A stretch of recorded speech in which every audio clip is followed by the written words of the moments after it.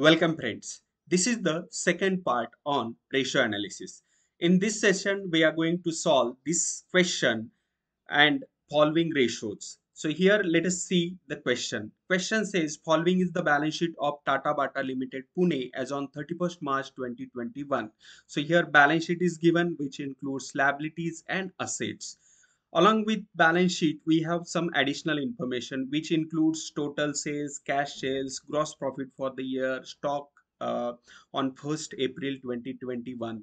And from the above information, calculate the following ratios. So we have to calculate the following ratios, which include stock turnover ratio and debtor turnover ratio. See friends, in this video, I am going to mainly focus on these two ratios, first two ratios, that is stock turnover ratio and debtors turnover ratio, because I observe that many of the students get confused about these ratios and they don't know exactly what is the importance of these ratios. Okay, so let us start with first ratio. First ratio is stock turnover ratio. So here formula for stock turnover ratio is cost of goods sold divided by average stock. So here we have to use we have to use this formula. Stock turnover ratio is equal to cost of goods sold divided by average stock in order to find out the stock turnover ratio. So from the given information, first we must calculate the cost of goods sold and average stock so that we can calculate the stock turnover ratio. See friends, cost of goods sold can be calculated with this equation, or like this equation here on the screen. You can see that cost of goods sold is equal to sales minus gross profit. So we can use this equation or formula to calculate the amount of cost of goods sold. There is another formula for that, but here I'm going to use this simple formula, which is sales minus gross profit. So basically sales minus gross profit gives us cost of goods sold. So now let us calculate the cost of goods sold. So here in the additional information, total sales are given, which are 9 lakh. So here total sales 9 lakh, and gross profit is also given. Gross profit is 3 lakh rupees. So 9 lakh minus 3 lakh, it gives us rupees 6 lakhs. So cost of goods sold or amount of cost of goods sold is rupees 6 lakh. Right. Now, along with this cost of goods sold, we need to calculate the average stock as well. So for average stock, we can use this formula: opening stock plus closing stock divided by 2. It will give us the average stock. So here in the question, in balance sheet, which is as on 31st March 2021, stock is given, which is 2,50,000. So friends, this is closing stock. And in additional information, stock on 1st April 2020 is also given. This is the opening stock, right? So it means in question, opening stock as well as closing stock is given. So we can calculate the average stock. So opening stock plus closing stock, opening stock is 1,50,000, which is given here in the additional information, and closing stock is 2,50,000, which is given in the balance sheet. Okay, so here 1,50,000 plus 2,50,000, it is 4 lakh. 4 lakh divided by 2. Uh, so here average stock is 2 lakh rupees, right? So in this way, we can calculate the average stock. See friends, if the uh, opening balance of closing stock is not available in the question, in that case, we can take the closing stock as average stock, right? See friends, one more time. In order to calculate average stock, we must have opening stock as well as closing stock. But if in a question the opening stock is not available, in that case we can take closing stock as average stock, right? Okay, so here we have both opening stock as well as closing stock. So here uh, we have calculated the average stock as this. So here average stock is 2 lakh rupees. Right now we have cost of goods sold, which is rupees 6 lakh, and average stock rupees 2 lakh. So we can put this amount in this formula. So here cost of goods sold 6 lakh rupees and average stock 2 lakh rupees. So 6 lakh divided by 2 lakh, it gives us 3. See friends, this ratio is expressed in times. Okay, in previous video or previous session, we discussed that generally ratios are expressed as percentage as proportion or in times. So as these are the stock turnover ratio, debtors turnover ratio, creditor turnover ratio, these are the activity ratio. Okay, they are expressed in time. So here stock turnover ratio is 3 times, right? See friends, this stock turnover ratio is also known as inventory turnover ratio, right? Stock turnover ratio is also known as inventory turnover ratio because stock or inventory are one and the same. We use these words interchangeably, right? So this ratio is also known as inventory turnover ratio.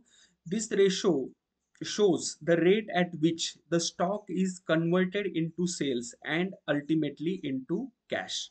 Okay, so as we discussed that the stock turnover ratio is activity ratio, and this ratio shows the rate at which the stock is converted into sales and ultimately into cash, right? So basically this ratio shows that how efficiently the stock is managed by the organization, right? Because a high ratio is good. It means uh, stock is frequently converted into the cash, right? So if ratio is very high, it is good for business. And a low ratio shows that the stock or inventory moves slowly. Okay, so if the stock turnover ratio is very low, it shows that stock of the business or inventory of the business remains in the godown for long time or remains in the warehouse for the long time. It means business is maintaining the excess stock, which is not good for the business because our capital gets locked in this types of stock, right? So basically stock turnover ratio or inventory turnover ratio shows the rate at which the stock is converted into sales and ultimately into the cash. And high ratio is good for the business, which shows that liquidity position of the business is good, and low ratio shows that the stock or inventory of the business remains in the godown or warehouse for a long time, right? So this is the importance of stock turnover ratio, right? Here in this question, stock turnover ratio is 3 times. It means during the years only 3 times the stock is converted into the cash, right? It means this business is maintaining the uh, excess stock with itself, or its management is not very efficient, right? In this way you can interpret this ratio, right? Now here one more time, which I discussed earlier, that if opening stock is not available, closing stock is taken as average stock, right? Similarly, if cost of goods sold is not available or it is not possible to calculate the cost of goods sold, in that case we can take net sales instead of cost of goods sold, right? So see friends, yeah, you must wonder that how instead of cost of goods sold, how we can use the net sales. See, ratio analysis is a very flexible approach to the analysis of financial statements, right? It is not rigid, so that's why instead of cost of goods sold we can use net sales. And as we discussed earlier, that instead of if opening stock is not available, we can take closing stock as average stock, right? Now I hope that the concept of stock turnover ratio is clear here. See friends, if you have any doubt related to this ratio, you can ask me in the comment section, right? Now let us move on the next ratio. Here question asks us to calculate data's turnover ratio. Okay, so we have already calculated the stock turnover ratio. Now we need to calculate the data's turnover ratio, right? Formula for data's turnover ratio is credit sales divided by average debtors, right? So this is the formula, credit sales divided by average debtors, right? It means we need to calculate the credit sales first and then average debtors. If credit sales are given in the question, it is well. See, if credit sales are given in the question, see here total sales are given, then cash sales are given, but credit sales are not given in the question. So we can calculate the credit sales. How we can calculate? See, total sales are rupees 9 lakh and cash sales are rupees 1 lakh 60,000. Okay, so out of 9 lakh, 1,60,000 are the cash sales. It means remaining sales are credit sales, right? So here we have to subtract cash sales from the total sales, right? Total sales 9 lakh rupees, cash sales 1,60,000, and credit sales here 9 lakh minus 1,60,000, 7 lakh 40,000. So credit sales are 7 lakh 40,000, right? Now let us calculate the amount of average debtors. See, we can calculate the amount of average debtors here by adding debtors and bills receivable.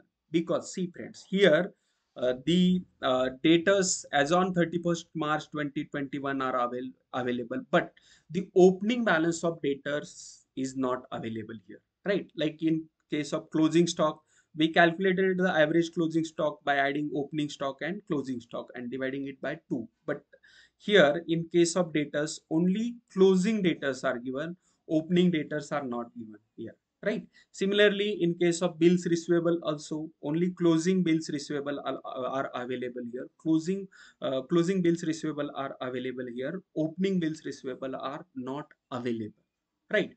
So if the opening balance of debtors bills receivable is not available, in that case we can just add debtors and bills receivable to get the amount of average debtors, right? So here average debtors is equal to 1,50,000 plus 35,000. See, amount of debtors is 1,50,000 and bills receivables are 35,000. So 1,50,000 plus 35,000, it is 1,85,000. So average debtors are 1,85,000. Right. See friends, here now we have credit sales and average debtors. Now we can put this amount in this formula. Okay, so here debtors turnover ratio, credit sales 7,40,000, average debtors 1,85,000. So here debtors turnover ratio is 4 times, right?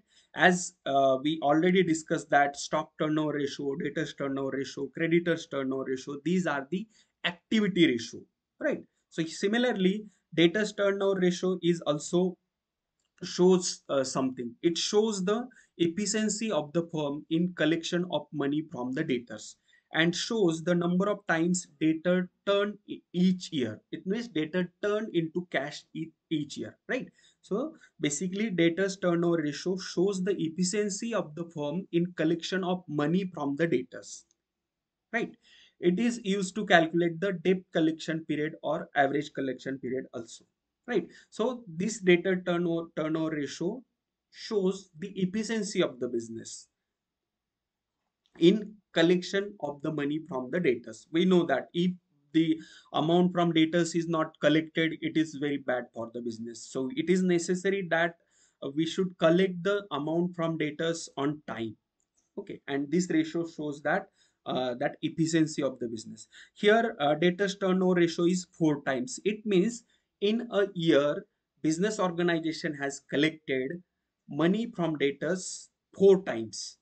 Okay, so money is generally collected 4 times in a year in this case, because here debtors turnover ratio is 4 times, right?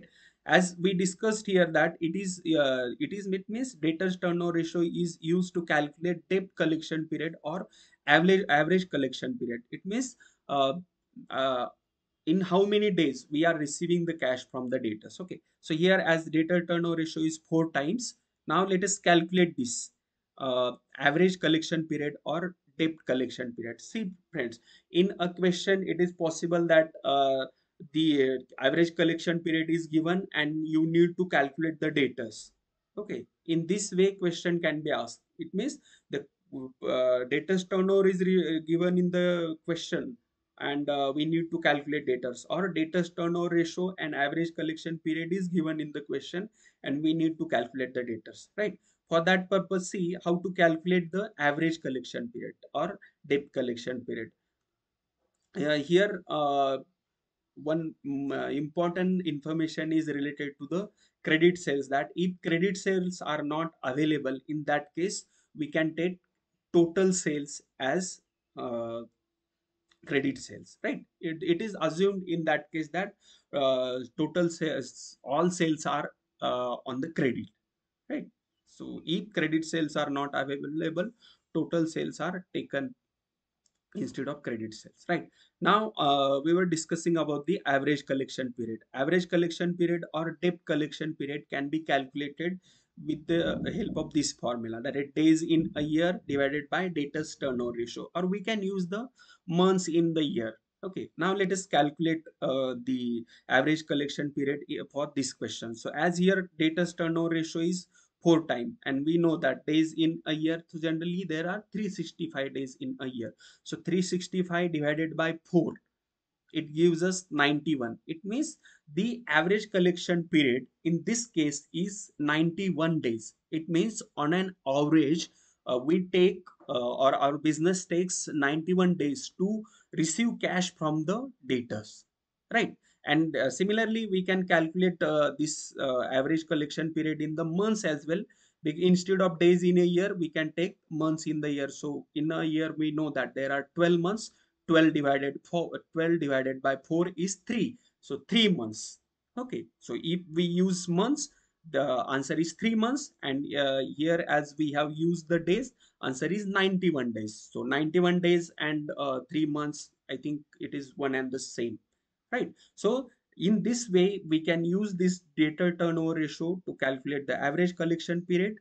See friends, there are various formulas for this debtor turnover ratio and average collection periods. It is one of the important ratio in the ratio analysis. Okay, here I have taken this basic formula, but if you are interested to know the other formula of the debtor's turnover ratio and average collection period, and how we can use this formula to analyze the balance financial statements, if you are interested to know all these things, let me know in the comment section. I will make separate video on the debtors turnover ratio and average collection period. Right now, I hope that uh, the basic concept of debtor turnover ratio and average collection period is clear here. Debtors turnover ratio can be used to calculate the average collection period, and it shows the efficiency of the business in collecting money from the debtors, right? So friends, in this video I would like to stop now because of the restriction of time. Remaining ratio we will discuss in next session. Okay, so here stock turnover ratio we have already discussed, then debtor turnover ratio we have already discussed. Next ratio, this is third ratio, that is gross profit ratio. So we know that it is very simple ratio. Gross profit ratio is calculated by with the help of formula, that is gross profit divided by sales multiplied by 100. Okay, so we'll discuss the remaining ratios in the next part of the video. So make sure that you have subscribed the channel, and please like this video, share it with your friends. Thank you friends, thanks for watching.